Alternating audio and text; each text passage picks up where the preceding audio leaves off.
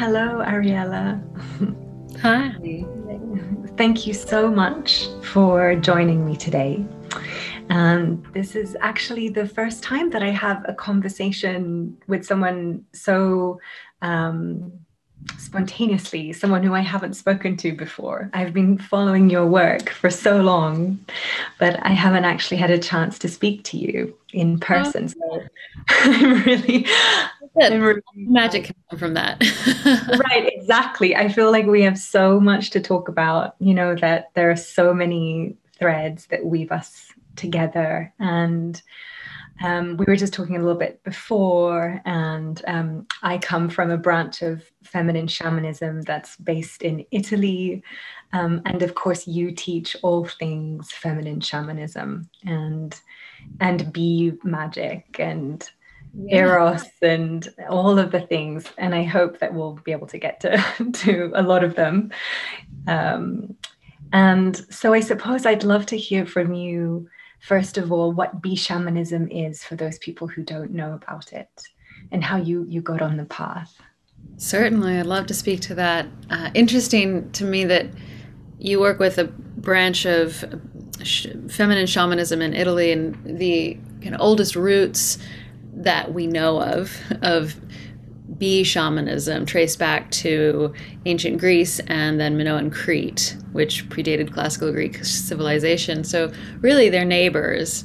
And I think this is something that's so important to acknowledge in this kind of work, that in some way it brings us into a sisterhood of what my colleague and I often speak to as womb shamanism, which is these older feminine shamanic practices that, or animistic practices, you could say, that have some very specific threads that are very, very like fine-tuned, like the bee aspect, but also have these deeper kind of currents or rivers that are perhaps, we are probably branches of the same thing, which I think is Right. great and Right. fascinating. So, succinctly, bee shamanism, European bee shamanism, because I'm sure there are other types of other cultures that work with the bee. European bee shamanism has its roots most recently in Celtic Britain, Lithuania, and then ancient Greece. It is often spoken of as indefinitely ancient and ever new. Indefinitely ancient meaning we actually don't know. The matriarchal and womb shaman practices go way back beyond ancient Greece. But the ever new part, I think, is really important for anybody stepping into this work, because it's a living tradition, which means it's always it's morphing, it's changing, it's becoming alive, and it's staying alive through the practice. And I think that this is so important when we work with the feminine, and we work with this kind of shamanic practice. Again, using a word that comes from a different culture, but it's the best word at the time, at this moment. Um, Using these practices, we can. Oh, I just completely lost my train of thought. Anyway, I started thinking about Russia and the Tungus people and Siberia. Right, like so many, all the versions of shamanism. Um, Right. But yeah, bee shamanism ultimately is female centric. It's gynocentric. And by gynocentric, what that means is it's womb based. So it actually places a lot of import on the womb as a healing vessel, and the connection between the womb and the honeybee or the hive. The easiest way I like to talk about that is that the bees seem to come from the womb of the earth, and many cultures have seen the earth throughout time as a mother, as the mother. So the earth itself and the dark interior hollows of the earth are the womb spaces. Bees come from these spaces, from trees, from caves, from the earth itself in the spring, bringing life. And so there's this parallel between the beehive as a healing place and a place of alchemical change, and the womb as the same within these ways. Gosh, wow, that's so beautiful. When I do shamanic womb healings with people, I don't have a formal training as such. Everything has come back to me, like to me through my lineage and through my channeling, as it were. And I've seen these places inside the womb. You know, when I go into the womb and do these shamanic healings, I can see these places. And these places of ancestry and the goddess and the way that, you know, she speaks to us. But more recently, I've been seeing these hives with a bee in them. And I've just found that fascinating because I didn't fully know exactly what that meant until I was looking at your work, and I realized, you know, of course I know that it's a very ancient tradition, but I was interested in that symbology. And I think it's to do with that oracle of the womb. Absolutely. Yeah. I mean, we haven't even spoken of the bee connection to the oracular work, but Yeah. And how is that? Like, how does that, like, because I know that you have a school and you're also teaching people how to connect to that. And I'm wondering, how do you get people to, you know, or even introduce the subject, or get people to look into their womb space and start to think of it as that, as an oracle? good question. Yes. Okay. So, first and foremost, historically, there is a connection between the bee and the womb. Sorry, the bee and Delphi, which is where prophecy was given in ancient Greece for over 1,000 years. I'm sure you know this, but just for anybody listening. And she was spoken of as the Delphic bee. She was a Melissa. A Melissa are the bee priestesses of ancient Greece, or bee women, I often call them as well. And there are other bee priestesses dedicated to Demeter, to Aphrodite, etc., etc. But at Delphi, the the priestess offering prophecy would go into a lower chamber within the temple structure and connect with the depth of the earth. I often said she was inhaling the breath of Python, the serpentine life force energy beneath the earth, and inhaling that up through the womb and then speaking or uttering through her upper mouth. So we actually speak to the yoni as the lower mouth, and the voice, or this is the upper mouth. We speak to the womb as the first brain, and this part is the second brain. And this is within a tradition, but I think that you already said it very clearly. These are things that are inherent in us. And when teaching people to reconnect to the womb, we have to first address that there is a cultural disconnect that's 2,000, 3,000 years old, where women's spirituality and women's connection to their bodies and the connection to the earth was systematically and consciously suppressed. Yeah. So there, even if you feel very cool about your body and your womb connection, you can go into just orienting. So what do I do to begin? We begin with darkness, we begin with breath. So we go into the sense of the womb is a safe, dark place. There's the wombic cosmos, there's the womb of the earth. And so we drop into a sense of darkness as an ally and breathe ourselves down into the womb, and as if that is the seat, as if that is where we're seeing from, hearing from. In dream work, we often say, listen to the dream with womb awakened ears. Perceive the dream with womb awakened eyes. And when that happens, sometimes ancestral things get triggered, family lineage stuff gets triggered, even just societal stuff around disconnect from this place as a healing vessel, as an all-knowing vessel. We speak to the womb as the library of womankind, which I love. Wow. I love that. It's just like, yes, that makes so much sense. Access to the library of womankind. And it's also an oracular vessel. So this dark interior creative life force place is also the place that we have knowing from. I like to say knowing because it takes it out of it needing to be an image or clairaudience or clairsentience or clairvoyance into ways that we have so many ways of knowing, and sometimes it's just a felt sense. Right. The knowing under the surface of things. Yeah. That's so beautiful. And then you touched on it a little bit, but this sort of going into that underworld then leads you into this dream world. And Yeah. so, and those boundaries kind of become blurred as well the more you practice, don't they? But I'd say so.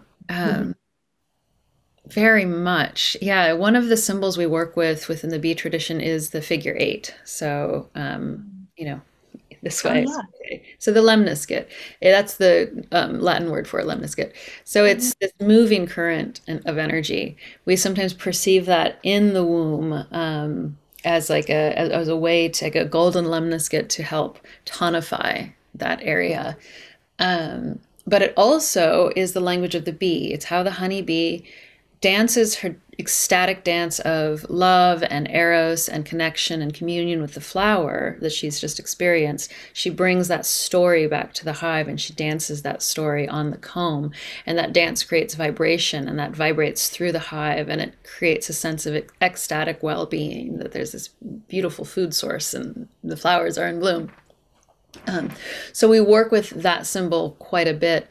And it's a really wonderful symbol to talk about that ability to go betwixt and between, which is also a big connection with the bees. The bees go between, they have been seen throughout many cultures, including this one, as a being that can go between this world and the other world. So between the world of dreams and the world of waking, and between the world of spirit or the other side of the veil, and different ways to talk about that, and our current reality.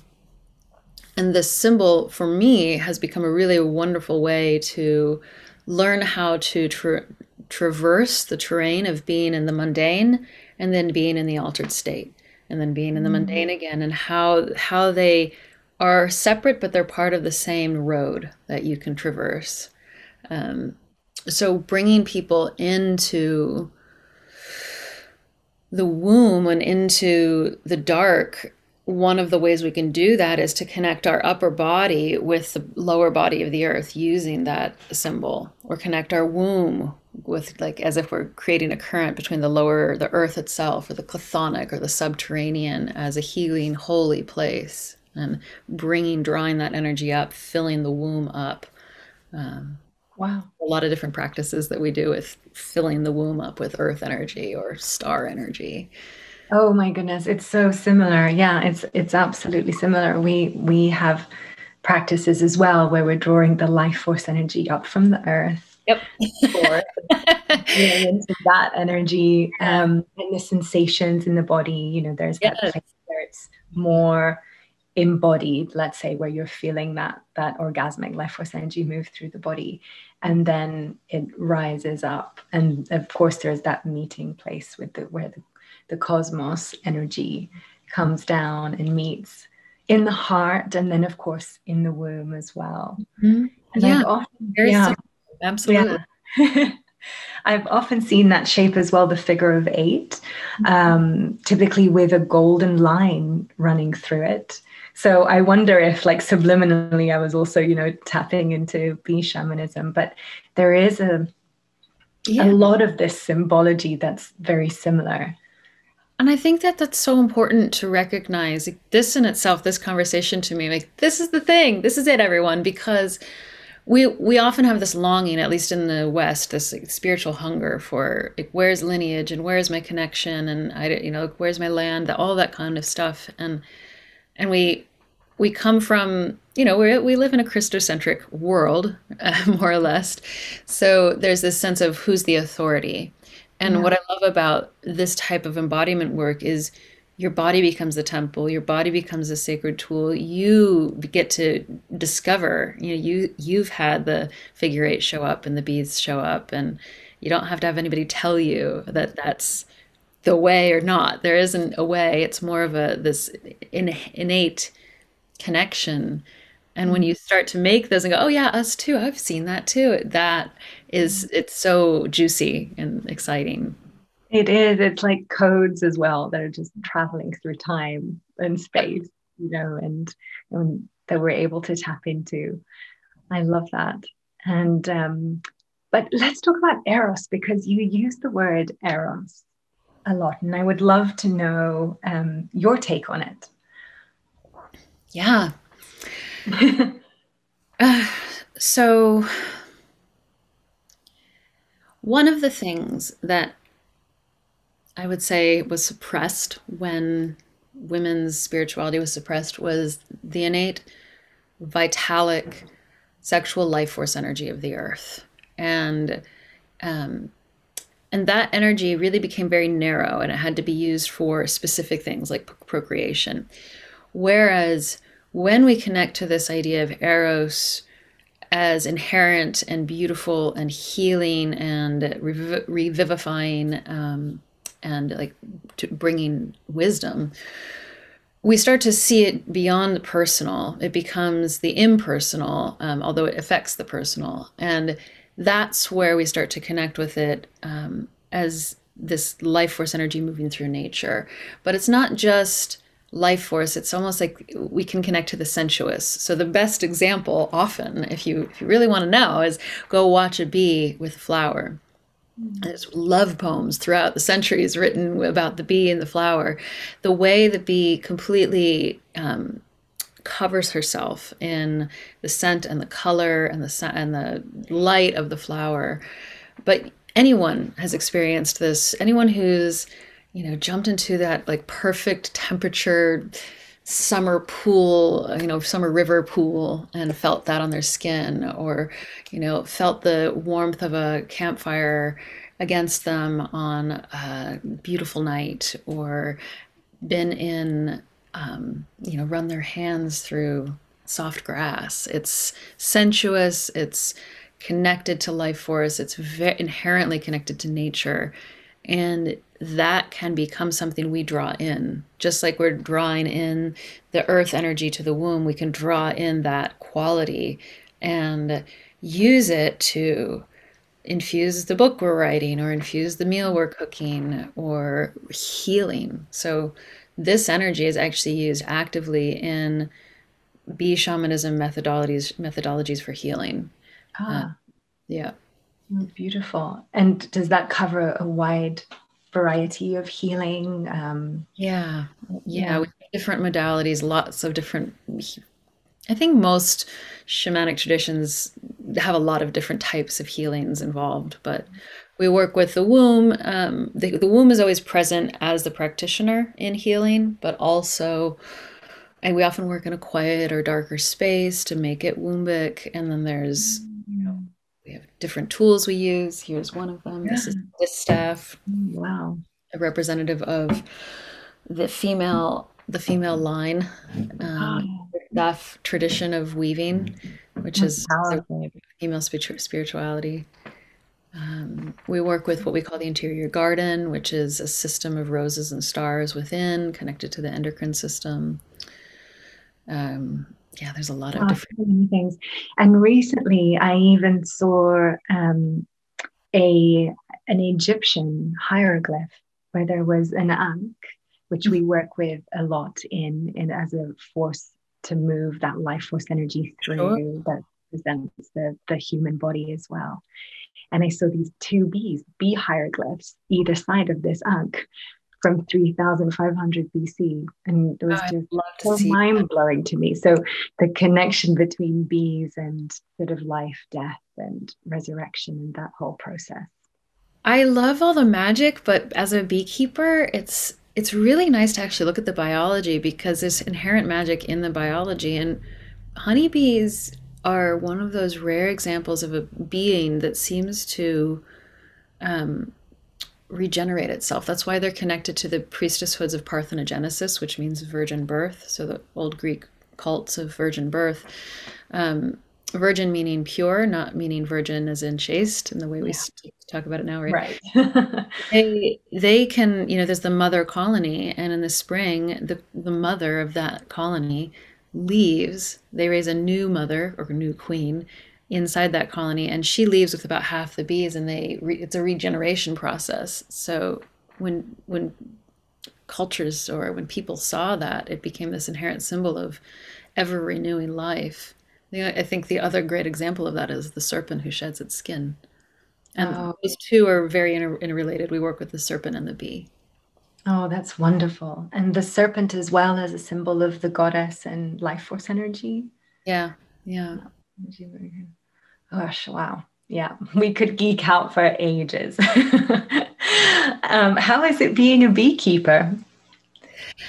Well, It's so interesting. This is the weirdest year I've ever experienced as a beekeeper because I gave birth in February, which is at the beginning of bee season in California. And so I've been the most hands off I've ever been and just kind of living with them on my land. My land I rent. But Yeah.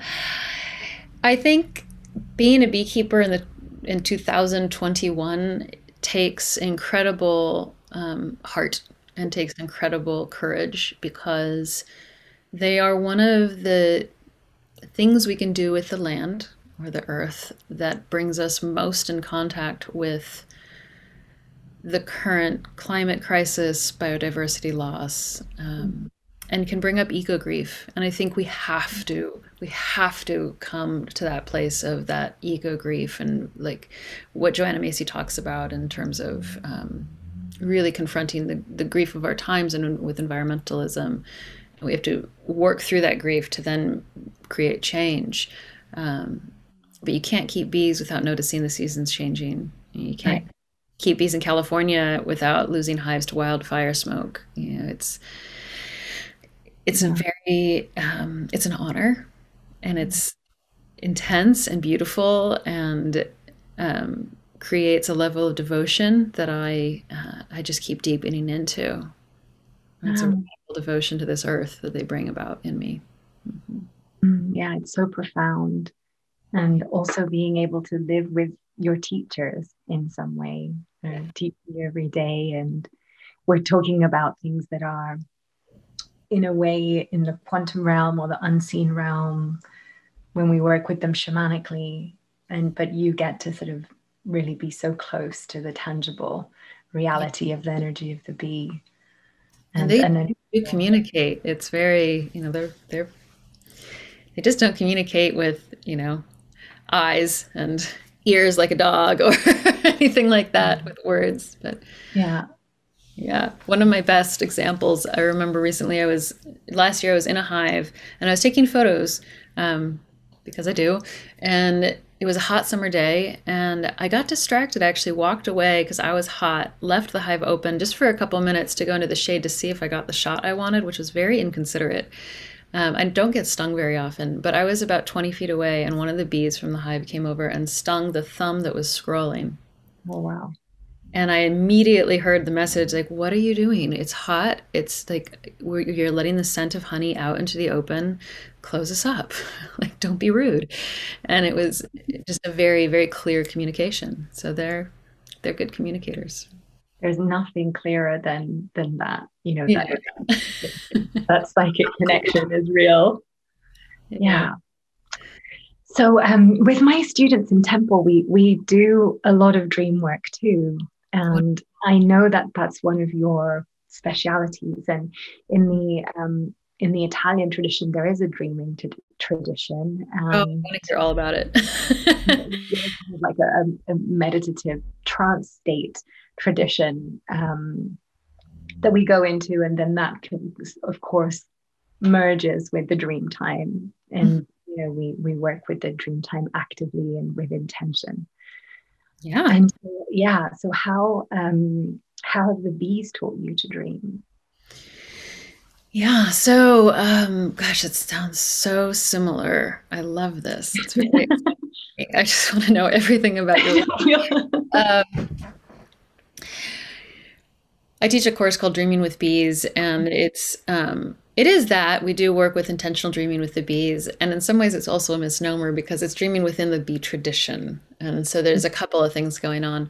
One is that the bees they're dream bringers. They exist in the in-between. So we work with dreaming with them as in inviting them in as a presence, the sisterhood of the hive and brotherhood. There are the wonderful drones and singers within the hive as well. Bringing that into our dream field with this idea that that is a spirit. It's an active spirit. It wants to engage with you. And that invitation to have them influence your dreams versus dreaming about bees. This is not a dreaming about bees kind of situation, although sometimes you do. And it's really interesting watching people over the years teaching these courses. There's certain themes that always show up on, the weeks that we're actively working with the bee aspect. versus other weeks where we might be working with the serpent or working with dreaming a healing dream. So ultimately, within these ways, we're working with intentional dreaming, which sounds like something you do as well, where you're working in your dreams, you're setting an intention, you're dreaming with spirit, or you're dreaming on a theme, you're dreaming for knowledge, you're dreaming for healing, and you're asking spirit to meet you through that intention, and then really choosing to be met as well. And it takes time to sort of map or craft your dreams. But the other side of it, and this is where the bee shamanism comes in, is that there's very much an active, awake, altered state aspect to this work. So we have something called dream mirroring, which can be done with the womb or the heart. It really, of course, because it is open to more than one gender. Yeah. And other areas in the body that are potent areas, but those are two that I readily work with because they're more accessible for people. And if we were to speak from the womb, for instance, you would listen in a darkened room to the dream with a companion or a small group of people, and each person would share a dream. So let's say you shared a dream with me. I would close my eyes. I would drop into my womb. I would listen from the womb. And then I would allow a mirror to arrive. And a mirror is not an interpretation, but more like you're answering the dream with dream language. So it could be a question or a knowing or an image that shows up, or lines of a song, or a sensation in the body. Like, oh wow, are you talking about that? I felt this tingling going up my right leg, and then something happened in my hand. That kind of stuff. And the mirror, if I'm mirroring you, I don't know necessarily what's going on in your life or what that has to do with things, and you might not know either. But more often than not, a mirror actually answers something for the person that helps reveal their dreams. So if we're doing it in a hive collective with maybe 6 people, it's the number of the bee, you're getting all of these faceted sides of mirrors, and you come away with this sort of flowered dream versus, what you thought it might have meant, or felt, you think you have a dream that's like, it's nothing. I don't got much today, you guys. And then you share it, and the mirrors come back and like, okay, that's a lot. Yeah. It's fun. Incredible. Really fun and beautiful practice. Yeah. And I feel everything in my body too. Perhaps I've been doing this mirroring practice without knowing it. But, I think this is one way to talk about something that's inherent, This happens to be called dream mirroring. It happens to be using aspects of bee shamanism, but feeling something in the body and mirroring that back it's like that's in us. So it's a form of channeling, which we can do as multidimensional beings, as we're waking up. And you actually mentioned the gender thing, and I don't know if you found this also, but I tend to now just call it the womb space, and I sometimes do womb readings for masculine identified beings or feminine identified beings who don't necessarily have an anatomical, uterus womb, because I feel that it's the shamanic space that we're going into. That's the point, or that's, in a way, perhaps not exactly the same, but it resonates. There's some energy there that can be found in the womb space. I love as that. A shamanic place. Yeah. I use similar language. I think I sometimes call it the womb space. I say wombic consciousness at times. I work with a lot of people who are non-binary, and I feel it's incredibly important to have this work be something that is both of the anatomy for women with wombs who are working on healing that part of their body, absolutely. But there are lots of people who weren't born with wombs, who identify as masculine or male, who maybe had a hysterectomy, whatever it is, and want to connect with that spiritual center, but don't necessarily have it. Or I even have students who were born with a womb, but don't identify with it and want to work with the consciousness, not the physical aspect in their body, which is fascinating. So we work with, you know, the cosmic womb. We work with the earth as the womb.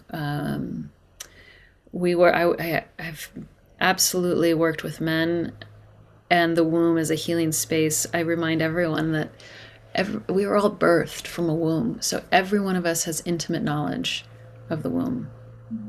Yes, of course. Yes, absolutely. Yeah. I loved how you explained that. It was beautiful and very comprehensive. Yeah, I think that really sums it up. We have to it's a mirror to what you're saying. You know, you're saying the same thing, you do the same thing. It's I love that is what's coming through at this time. Yeah.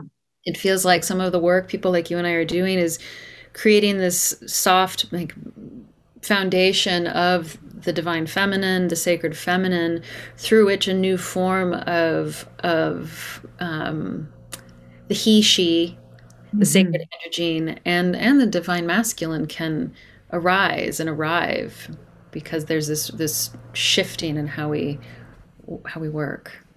Right, moving towards this unity consciousness. We evolve as human beings. Yeah. But one last question about the more with a more historical basis, because I'm curious and I wonder if you know. I have seen some bee hives, I suppose. It was like some bee symbology in Magdalene temples and in hidden Templar temples. Do you know if there's a connection there? Well, I'm thinking the beehive symbol is a symbol for the Masonic temples, which connected to the Templars. The beehive and the chalice and the cup and the womb are all interrelated symbols. Bees were also perceived as heavenly beings. So, for instance, in ancient Egypt, the tears of Ra, the sun god, were seen as bees. Well, that also became something for Christ.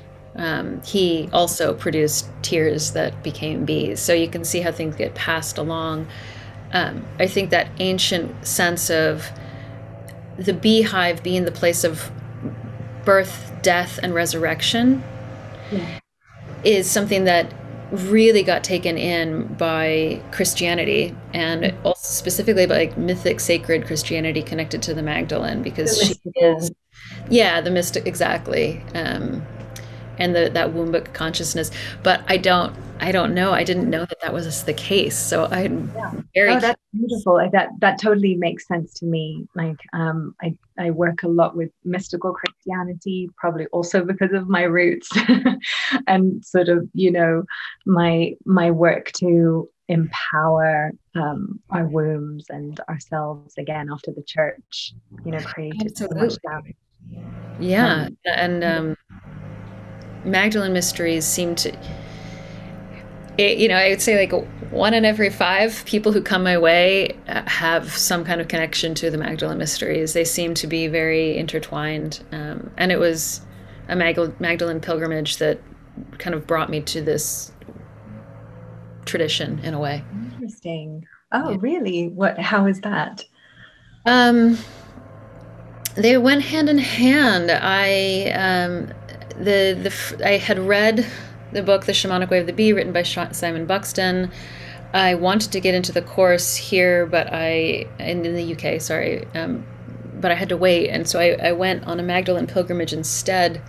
I actually started at in Glastonbury and connected with, like, accidentally at a cafe, and then randomly on the side of a road as I was trying to find a sacred oak, with a woman who wrote a book about the sacred Mary Magdalene called The Book of Love and the Expected One. Yes.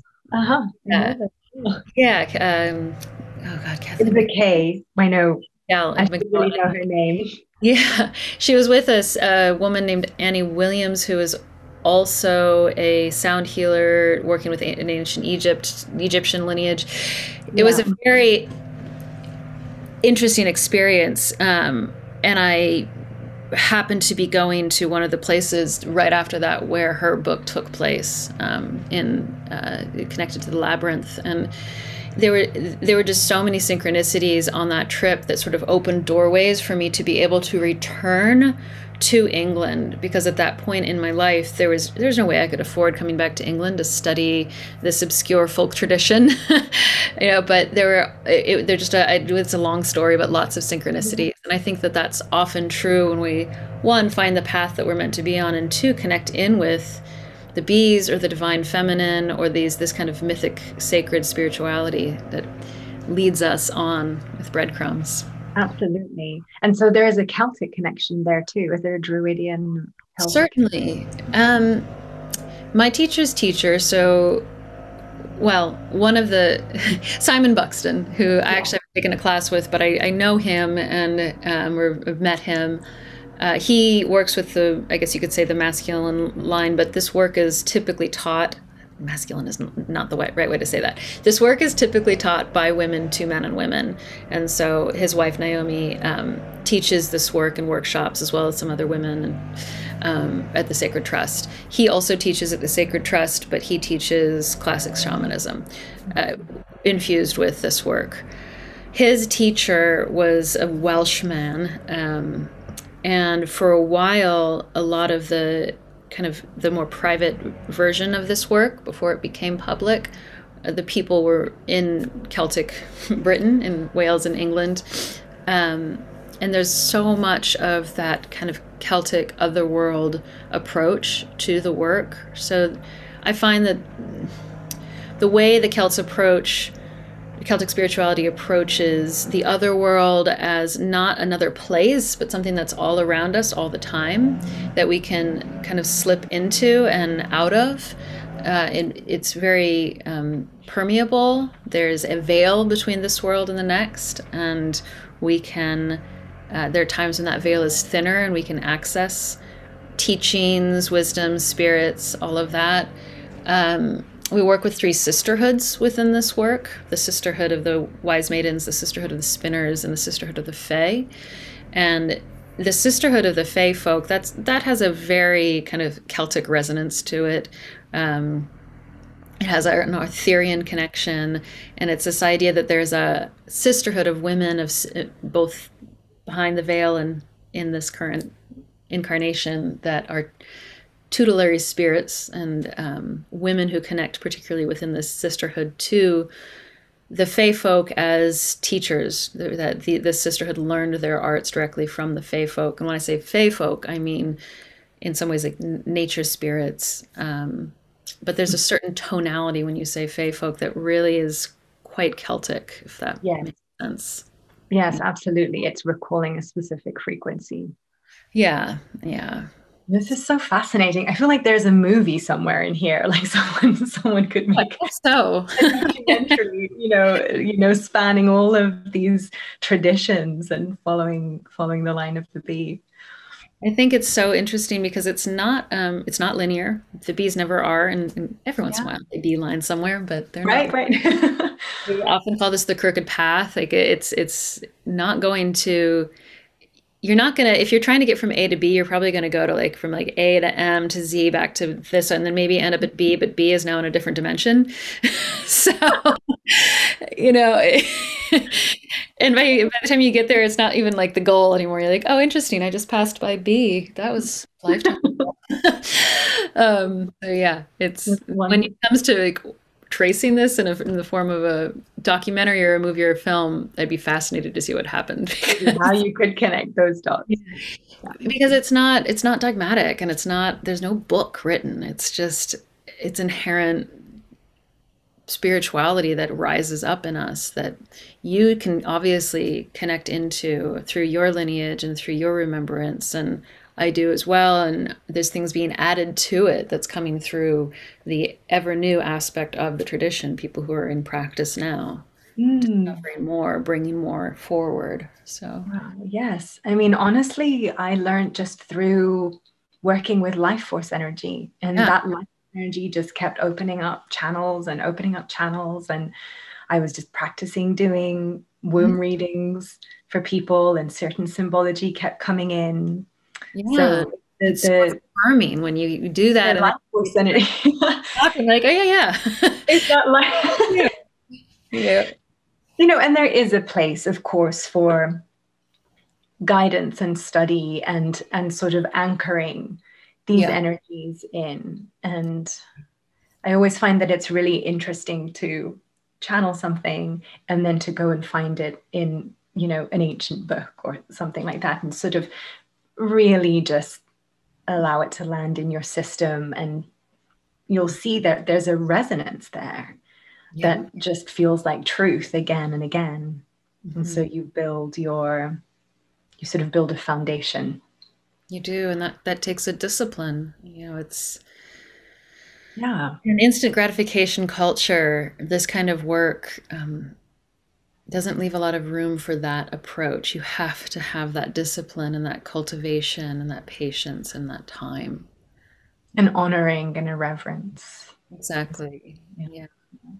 Yeah, I speak to how this is innate in all of us, but I do really feel it's important to honor the lineage and honor my teachers and their teachers, and the bee mistress who was in Lithuania before she passed, and her teachers, and on from there. Of course, and our ancestry and Yes. our DNA, yeah, absolutely. In that same shape. Yeah. Little helix. Yeah. Yeah. Figure 8. Yeah. Oh yes, absolutely. Gosh, the mysteries are infinite. So with all that being said, where can people come and reach you and learn from you? And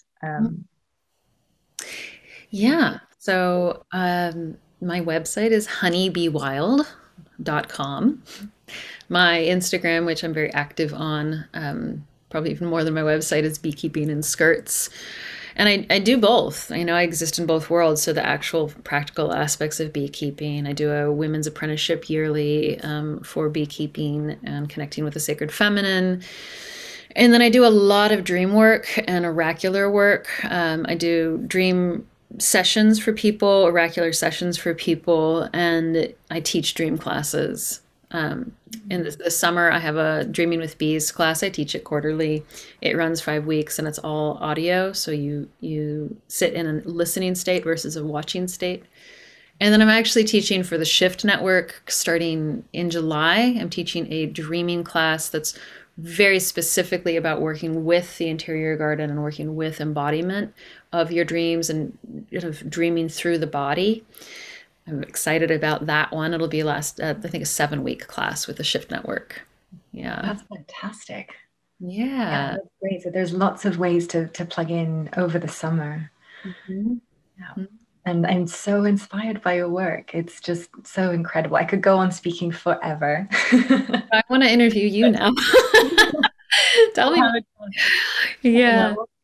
To talk. Is that a drum behind you? Do you work with the drum? I do, yes. Yeah. I do. That's a beautiful instrument for this work. Yeah, absolutely. The sound, as you were saying as well, that, and the sound of the bees, I'm sure, is very powerful. Yeah. So thank you so much, Ariella. I'm so happy that we had this chance to get together, and I'm sure that we'll cross paths again, and I really look forward to learning more from you. And we'll sit down and have a cup of tea, metaphorically or actually in person someday. Absolutely. And I know your Instagram is wonderful, and people can really connect to all the wonderful things that you're holding. As you say, you're holding both worlds, different aspects of this work. So it's really, really a treasure. Yeah. Well, thank you for the work you're doing, and that I'm just so happy to see that this, I guess, this face of the sacred feminine in the womb space is resonating for so many and showing up in such a beautiful way in various lineages. It's time, and we need it. Revival. Yeah. Absolutely. Yeah, absolutely. Beautiful. So I will leave you on that note. Thank you so much. It's been a pleasure. Thank you so much. And we will see you soon. Okay.